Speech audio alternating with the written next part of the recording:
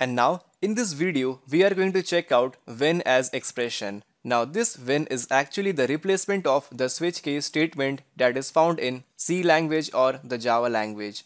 So let us explore when as expression as well. So inside the IntelliJ IDE, here I have simply defined a variable x equal to 2 and its value is final. Now instead of writing the switch case statement that we used to do in case of, let's say, Java, here we have the when statement. So when x, the syntax is same, give it a space, and then inside the code block let us write our code. Let's say if the value of x is equal to 1, then simply put a dash followed by arrow and then simply write the code here. Print line x is 1, right? And now similarly, if the value of x is equal to 2, then simply execute this line of code. Let's say print line x is 2, right? Now here let us run the code. So we get the output as x is 2.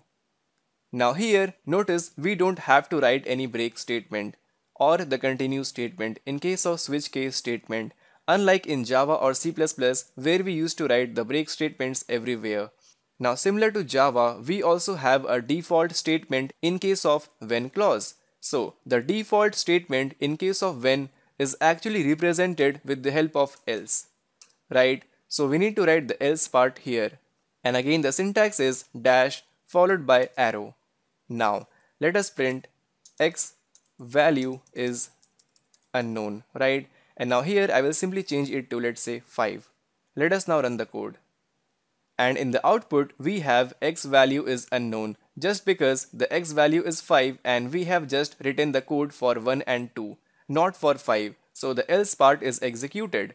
And now we can also have the code block in case of inside the when clause, such as code block here and then code block here. Now inside which we can simply write our codes, multiple lines of code, such as print ln x value is unknown, and also let us print ln I don't know what is x. Let us run the code.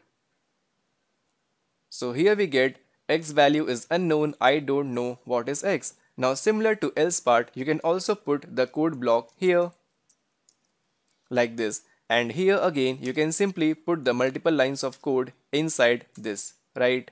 Like we have done in case of else part here. And now suppose I have the value of, let's say, x equal to 0. Now here if you want to execute the multiple condition in just one statement, then what you can do is you can simply use 0, 1. So here the x value is 0 or 1, right? So you can combine multiple conditions here as well, or you can also add 3 or 4 or something like that, but let's try it out with 0 and 1. So in the output console we have x is either 0 or 1 like this.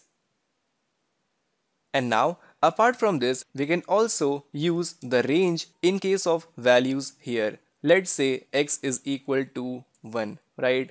And now suppose here if I use the range of 1 dot dot, let's say 20, or let's change it to, let's say, 11, and here I will simply use the in operator in space 1 dot dot 20. So this range of values contains the value from 1 to 20, which also includes 11 as well. So this condition will simply return true and this statement will be executed. So here let me change the print statement x lies in, let's say, 1 to 20, right?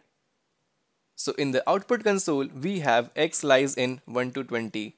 Now also you can use the not operator here, fine. So the compiler, when the condition becomes false here, will simply look for the match here, and again if it won't find the match, then by default it will simply execute the else part here. So now let us run the code. So here we get x value is unknown, I don't know what is x, right? So you can simply use the range here in case of when statement. And now the topic of discussion for this video was actually when as expression. So suppose if I define a string, let's say var space str let's say it is of the type of string. And now if I want to print something here, let's say if x is equal to 1, and here let us simplify the code as well. Print x is 1, right? So here what I will do is, instead of printing some value, I will simply assign str equal to, let's say x is 1, and then again str equal to, let's say x is 2, and similarly in the else part as well, I will simply assign str equal to x value is unknown, and simply remove the last statement, right? And at last I will simply print str. And now let us run the code.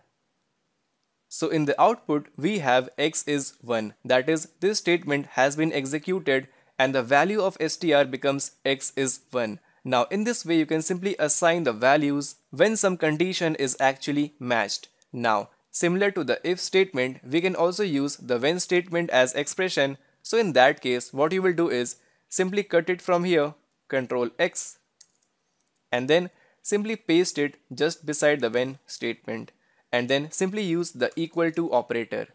Now here what is happening is, when this condition is actually matched, then it will simply return this value, and this value will be assigned to this str variable, right? So let us remove the str variable from here and let us simplify our code. Fine. So here x is 1, x is 2, and x value is unknown.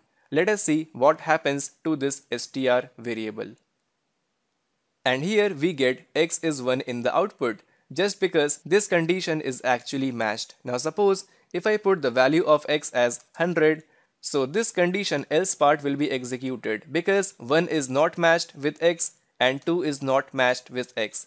Now suppose if I print here, let's say x is an alien, right? Now in this situation what will happen? Because we have two string expressions inside the else part, x value is unknown, x is an alien. So in this situation, let's see what happens in the output console. So in the output console, we are getting x is an alien. Now what happens is that whatever statement we have inside the code block at the end is actually returned. So x is an alien is actually returned and stored inside the str string variable.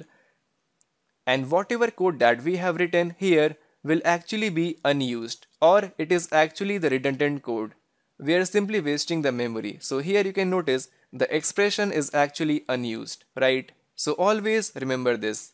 Whatever you write at the end of the code block is actually returned and assigned to this variable, right? So this is all about using when as expression. Here the when statements is actually acting as an expression and returning some value. So in future, forget about the switch case statement and simply adapt to the when expression. Thanks for watching and have a good day.